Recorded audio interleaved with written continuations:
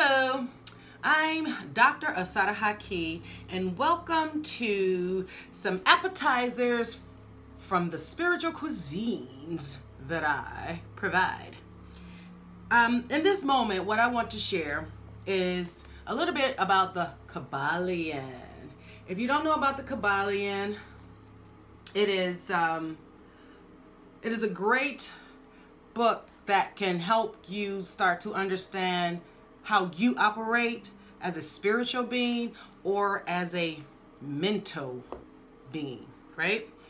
But my point of this is to share some of the things that I have been experiencing and coming to realize that, oh my gosh, this is how I have been balancing the 7 principles or working with these 7 principles. Now, the 7 principles, I'm going to give them to you.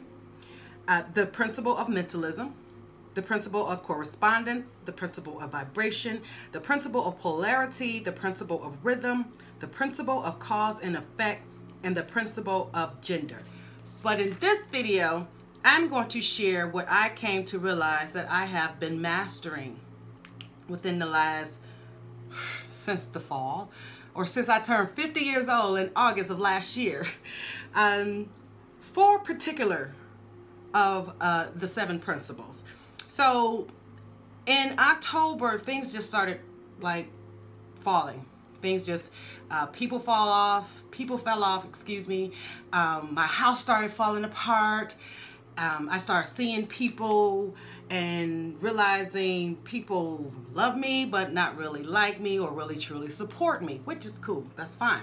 But my whole point of this is how I responded, not realizing how I was responding with the utilization of these particular principles. So one of them is the principle of mentalism, which is all is mind. So all is mind means that all is universal mind. We're all just a part of the universal mind. We're all just images and likeness of the great divine. That is what that means. We all come from the same source, the same substance. We're just individually outputs from the void. So knowing that everything is mental is mindful to be to understand your vibration. Now, if you really want power over your life, master your vibration, because nothing rests, everything moves, everything vibrates. That means that your thoughts never stop. Just because you don't talk does not mean that it doesn't mean that you're not thinking, you know, you're not feeling, you know what I'm saying? It's subconsciously and conscious, right? So you might be conscious of the, more conscious of your conscious thoughts, but what about your subconscious thoughts? What lies in your subconscious mind that's constantly creating situations and experiences that you don't want? So you have to become aware of the things that you have placed in the back of your mind that you claim that, oh, they don't bother you, or it's not an issue, or the things that you just refuse to deal with, okay? Those things are constantly running in the background. It's like you have your phone and you're like, okay, I'm not using my phone, so why is the battery dying? Because of what the apps that are running in the background. So your subconscious mind, those thoughts are apps running in the background, constantly creating situations and experiences that you don't want to experience. So for me, with that, I had to understand, like, okay, I came to realize that, okay, in November, right before Thanksgiving, my furnace went out. So I'm living without heat in the house, normal heat. I have my oven, I'm good. Then my hot water tank went out, right? And so I have to boil water in order to clean, wash, and take a bath.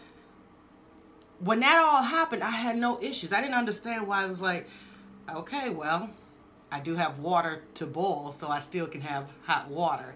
So that is part of the principle of polarity and working with the principle of rhythm, right? Along with the principle of vibration. So my vibration stayed up here. My frequency never failed just because things start falling apart in my home. No work coming, so there's no clients, so there's no financial flow coming in. But at the same time, I still feel like all is well, right? Because I wanted to know, why is this happening? So, of course, I came to know why. That's on a personal level. I'll share that in another video that has nothing to do with this. But the principle of polarity, everything is dual, right? So to master polarity is, or the art of polarization is mental alchemy, which means that everything has an opposite, right? So over here, all is good. And then over here, things may not be so good. So for me, I have a home, right? But the heat ain't working. The hot water tank ain't working. But I'm grateful. So my vibration stays up because at least I have my home, right? At least I have a oven or a stove to keep me warm. I have a heater, and then I had a neighbor, you know, that allowed me to borrow one of his heaters. So it's like, I'm still warm. I still can clean. I still can wash myself. I still have hot water. So I was able to mentally alchemize any kind of upsets that may have tried to come upon me and bring my vibration down, taking me out of a higher operating frequency to a low vibrating frequency. No. Because I was able to be grateful for what I already have, and grateful that I still have things that I can utilize to make sure I still survive, that I'm still good. So my mental says I'm good because I know that this too shall pass. So my vibration and the thoughts running in the background is ways to bring or to manifest or to draw unto me those souls and those opportunities that will make all of this come to pass. And it happened, right? But I'm still waiting, but it's a process. So I'm trusting in the process, which means I'm keeping my vibration up because I'm trusting and knowing that what I put out will come back, right? And in regards to the principle of rhythm, it's like you always have ebb and flows, but it's what you do with the ebbs while you're still flowing. Because again, vibration, everything, it just can constantly go, right? So in the rhythm of the ebb and the flow, while you're constantly flowing, never stopping, how are you reacting to the ebbs? When you bump up against the rock while you're flowing down the river, bump up against the tree limb, how are you flowing, right? How are you reacting to the things that happen? Are you tripping? Are you panicking? Because when you do that, that means you're doubting the fact that you have the power to manifest and bring to you the things that will aid you and help you. But in the meantime of those things blossoming, how are you reacting to you, to yourself, based on your vibration and how you are dealing with your polarity and the rhythm of the polarity that's happening within your vibration, okay? So even though things may happen, you have to step back and say, okay, yes, this happened. One, why did it happen? And allow your I am presence or your divine self to respond. And then you will see what you were supposed to get. Some things happen to people to sit you on your ass. Because people are always going, thinking you got to go. The rhythm, go. When your spirit self is saying, I need you to sit down because there's another direction I want to take you to. Especially if you're going and nothing is happening, or it's the same old thing that's going on in your life and you're mad and you're tired of this. Every time I try, nothing happens. But your spirit self keep allowing things to happen so you can sit your ass down so that you can get rerouted into the direction that your soul know that it is time to take. So sometimes things happen to sit you down, to listen to the divine self of you, of which way to go, or to show you what is happening.